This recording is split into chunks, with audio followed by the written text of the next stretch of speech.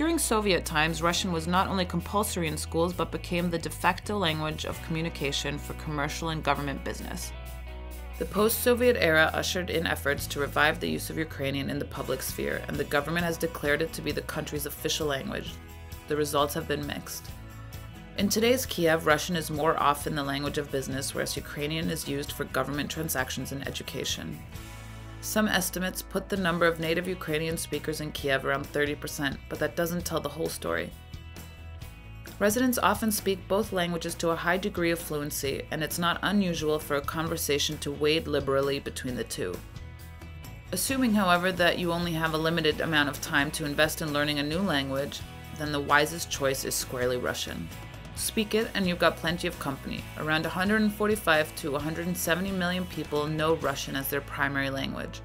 Once those who have learned it as a secondary language are counted, the numbers rise to about 285 million.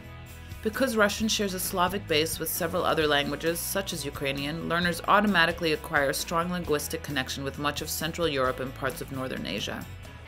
How difficult a language is to learn, of course, greatly depends on your starting point. Even though Russian is also Indo-European, English speakers sometimes consider the language disorienting due to its lack of concrete sentence order. It can feel like a moving target. Words change position and form according to their function, their number, their gender, and so on and so forth. The flip side of this is that the language is extremely flexible, allowing for very subtle translations, playful rhymes, and famously rich literature. The Russian alphabet consists of 33 Cyrillic letters. Expatriates find that learning the alphabet, even if they don't pursue the language in full, is extraordinarily useful. I don't think it's not the script. People get put off by learning Russian, I think, from the Cyrillic script, which I found easy to learn. I can read it brilliantly. Yeah. That's not a problem. It's the grammar. Once you get past a few first lessons where you learn, hello, how are you, my name is, the real basics, and you start on the grammar, and then, whoa. You can get by with Pidgin Russian. I mean, you can get, again, I would encourage anyone to learn it because it'll empower them as well. They speak a bit of the language. You need to understand labels in supermarkets on things. If you're buying meat, it helps if you can read the Cyrillic script. Some things are packaged in English and Russian, but mainly Ukrainian actually in Kiev. Life is easier if you can speak. It's great if you are able to speak Russian, but you do not need it to live a normal life in Kiev.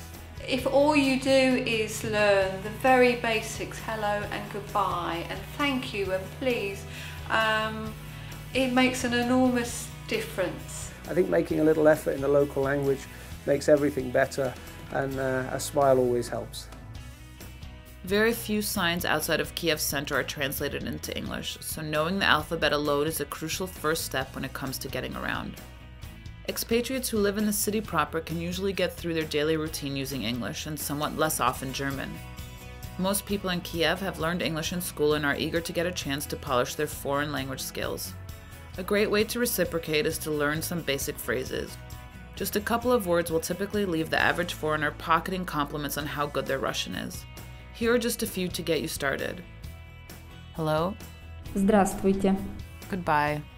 До свидания. Please. Пожалуйста. Thank you. Спасибо.